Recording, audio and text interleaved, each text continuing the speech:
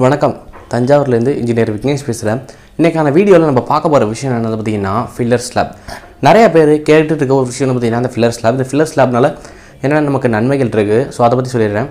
ஒரு ஆர்கிடெக்சர் ஃபீல்டில் அதை எப்படி யூஸ் பண்ணிகிட்டு இருக்காங்க அப்படிங்கிற எல்லா டீட்டெயிலையும் இந்த வீடியோவில் நான் உங்களுக்கு வந்து டீட்டெயிலாக சொல்லிடுறேன். ஸோ வாங்க வந்து வீடியோக்குள்ளே போகலாம். First of all வந்துங்கன்னா filler slab அப்படின்னா என்ன, அதுக்கு பார்க்குறது முன்னாடி பார்த்தீங்கன்னா ஸ்லாப் அப்படிங்கிற ஒரு விஷயம், ஒரு கான்செப்டை நம்ம வந்து புரிஞ்சுக்கணும். ஸ்லாப்னா என்ன, ரூஃபுங்கிறத பார்த்தீங்கன்னா நம்ம வந்து ஸ்லாப்னு வந்து சொல்லுவோம்.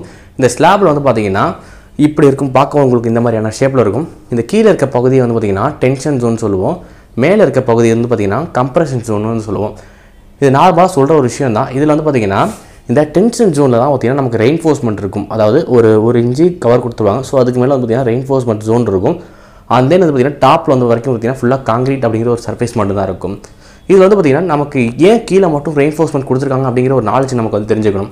ஏன் அப்படி ரெயின்ஃபோர்ஸ்மெண்ட் கீழே மட்டும் கொடுத்துருக்காங்க, பாட்டம் சர்ஃபேஸில் மட்டும் எதற்காக ரெயின்ஃபோர்ஸ்மெண்ட் கொடுத்துருக்காங்க அப்படிங்கிறது பார்த்திங்கன்னா டென்ஷன் ஜோனில் தான் அதிகப்படியான ரெயின்ஃபோர்ஸ்மெண்ட் வந்து தேவைப்படுது. கம்ப்ரெஷன் ஜோனில் அதிகபட்சம் கம்மியாக தான் நமக்கு வந்து தேவைப்படுது. ஸோ இதை கிளாஸிஃபை பண்ணுற மாதிரி தான் 1 வே ஸ்லாப் 2 வே ஸ்லாப்லாம் நிறையா சொல்லியிருக்காங்க. ஸோ அதை நம்ம சேனலில் நீங்கள் வந்து வீடியோஸ் வந்து செக் பண்ணி பார்த்தீங்கன்னா 1 வே ஸ்லாப் 2 வே ஸ்லாப் பற்றி நம்ம ஏற்கனவே வீடியோ அப்லோட் பண்ணியிருக்கோம். ஸோ அதையும் நீங்கள் வந்து பார்த்துக்கலாம். ஸோ டென்ஷன் ஜோனில் நம்ம ரெயின்ஃபோர்ஸ்மெண்ட் வந்து ப்ரொவைட் பண்ணியிருக்கோம். ஸோ டென்ஷன் ஜோனுக்கு கீழே இருக்க ஒரு சில கேப், காங்கிரீட்டோட கேப் எதுக்குன்னு வந்து பார்த்திங்கன்னா கம்பியை வந்து வெளில வந்துடக்கூடாது அப்படிங்கிறதுக்காக ஒரு கவர் பர்பஸ்க்காக தான் நம்ம வந்து காங்கிரீட் வந்து யூஸ் பண்ணிட்டு இருக்கோம். அந்த இடத்துல வந்து பார்த்திங்கன்னா காங்கிரீட்டோட ஒர்க்குங்கிறது ஒன்றுமே இல்லை. ஸோ ஜஸ்ட் ஒரு கவர் பர்பஸ் தான். அப்படி அந்த கவர் பர்பஸ்க்காக யூஸ் பண்ணுற ஒரு விஷயத்துக்கு பதிலாக வேறு ஏதாச்சும் ஒரு மெட்டீரியல் கொண்டு வந்தால் எப்படி இருக்கும். ஸோ அதுதான் வந்து பார்த்திங்கன்னா ஃபில்லர் ஸ்லாப்னு வந்து சொல்லுவாங்க. ஃபில்லர் ஸ்லாப்னா என்னென்னு பார்த்திங்கன்னா ஒரு பாட்டாக இருந்தாலும் சரி, இல்லைனா ஒரு சின்ன வெசல், பிளாஸ்டிக் வெசலாக இருந்தாலும் சரி, அதே பார்த்திங்கன்னா ஓடு, இந்த மாதிரி எந்த ஒரு விஷயத்தை வேணாலும் நம்ம வந்து இந்த ரெயின்ஃபோர்ஸ்மெண்ட்டுக்கு பாட்டத்தில் வந்து கொண்டு வரலாம். இப்படி கொண்டு வரது மூலிமா வந்து பார்த்திங்கன்னா நமக்கு காங்கிரீட்டோட வெயிட் வந்து குறையும். அதாவது ஒரு ஸ்லாபோட வெயிட் வந்து முழுசாக வந்து நமக்கு வந்து குறையிறதுக்கான வாய்ப்பு இருக்கும். அந்த பார்த்திங்கன்னா நமக்கு ஒரு கூலிங் நேச்சர் வந்து கிடைக்கும். எப்படிங்கிறத நான் வந்து உங்களுக்கு டீட்டெயிலாக சொல்கிறேன். இப்போ நம்ம என்ன பண்ணணும் பார்த்திங்கன்னா ரெயின்ஃபோர்ஸ்மெண்ட் இந்த இடத்துல இருக்குது, கீழே இவ்வளோ தூரத்துக்கு நமக்கு ஒரு கேப் இருக்குன்னு வைங்களேன். ஸோ அந்த கேப்பில் வந்து பார்த்திங்கன்னா நான் வந்து ஒரு ஓடு பதிக்கிறேன். ஓடு வந்து ஃபஸ்ட்டு வச்சுறேன் ஓடு, அந்த பார்த்திங்கன்னா திருப்பி ஓட மறுபடியும் வைக்கிறேன். அதாவது ஓடை வந்து திருப்பி வைக்கிறேன். திருப்பி வைக்கும் பார்த்திங்கன்னா 2 ஓட்டுக்கும் இடையில சின்ன ஒரு கேப் இருக்கும். இந்த கேப்பில் வந்து பார்த்திங்கன்னா ஒரு என்றைக்குமே ஒரு ஏர் மாலிகுல்ஸ் வந்து எப்போதுமே வந்து இருக்கும். அது இந்த இடத்துல ஒரு வேக்கம் ஸ்பேஸ் இருக்காது, அந்த இடத்துல ஒரு ஏர் ஸ்பேஸ் வந்து கண்டிப்பாக நமக்கு வந்து இருக்கும். இப்படி இந்த ஏர் ஸ்பேஸ் வந்து கண்டினியூஸாக நம்ம ஸ்லாப் முழுக்க பரவி இருக்கிறதுனால என்ன ஒன்று வந்து பார்த்திங்கன்னா மேலேருந்து நமக்கு வந்து ஹீட், அதாவது காங்கிரீட்டோட நேச்சர் என்ன பார்த்திங்கன்னா ஹீட்டை அப்சர்வ் பண்ணுறது தான் அதோட நேச்சரே.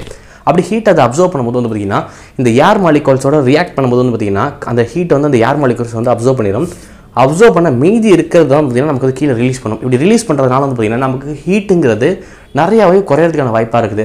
இப்போ வெளில வந்து பார்த்திங்கன்னா நமக்கு வந்து ஒரு 35 டிகிரி செல்சியஸ் இருக்குன்னு வச்சுக்கோங்க. ஒரு எக்ஸாம்பிளுக்கு நான் சொல்கிறேன். இப்போ நமக்கு உள்ள ஒரு டெம்பரேச்சர் பார்த்திங்கன்னா ஒரு அரௌண்ட் ஒரு 30 டிகிரி செல்சியஸ் மட்டும் தான் வரும். ஸோ அந்த அளவுக்கு ஒரு டெம்பரேச்சர் வந்து ரெடியூஸ் பண்ணுறதுக்கு இந்த ஃபில்லர் ஸ்லாப் அப்படிங்கிற ஒரு விஷயம் வந்து யூஸ் ஆகுது. இதில் கவனிக்க வேண்டிய இன்னொரு விஷயம் இருக்குது. என்னென்னு பார்த்திங்கன்னா எந்த வகையிலையும் வந்து பார்த்திங்கன்னா நம்ம யூஸ் பண்ணுற மெட்டீரியல் காங்கிரீட்டுக்கு பாதிப்பு ஏற்படுத்தக்கூடாது. அப்படி உள்ள மெட்டீரியலை மட்டும்தான் நம்ம வந்து ஃபில்லர் ஸ்லாப் அப்படிங்கிற ஒரு விஷயத்தில் வந்து பயன்படுத்தணும்.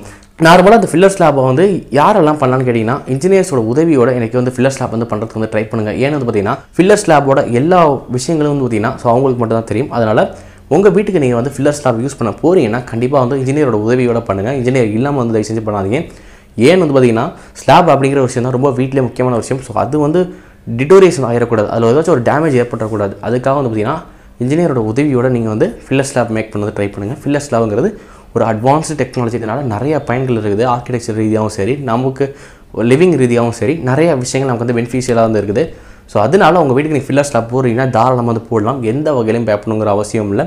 சரியான தம் ரூலை பயன்படுத்தி நீங்கள் ஃபில்லர் ஸ்லாப் பண்ணிங்கன்னா நிச்சயம் நல்லபடியாக உங்களோட வீடு வந்து இருக்கும். ஸோ இந்த வீடியோவில் எனக்கு தெரிஞ்ச விஷயங்கள், ஃபில்லர் ஸ்லாப்பை பற்றி தெரிஞ்ச விஷயங்கள் எல்லாத்தையும் உங்கள்கிட்ட வந்து ஷேர் பண்ணியிருந்தேன். இந்த வீடியோ ஒருவேளை உங்களுக்கு பிடிச்சிருந்துச்சுன்னா லைக் பண்ணுங்கள், ஷேர் பண்ணுங்கள், கமெண்ட் பண்ணுங்கள். இது போல் வேறு ஏதாச்சும் ஒரு வீடியோ வந்து நீங்கள் நினச்சாலும் கமெண்ட் செக்ஷனில் கமெண்ட் பண்ணுங்கள். கண்டிப்பாக அந்த வீடியோ அப்லோட் பண்ணது ட்ரை பண்ணுவோம். தேங்க்ஸ் ஃபார் வாட்சிங் this video. Have a great time. By by.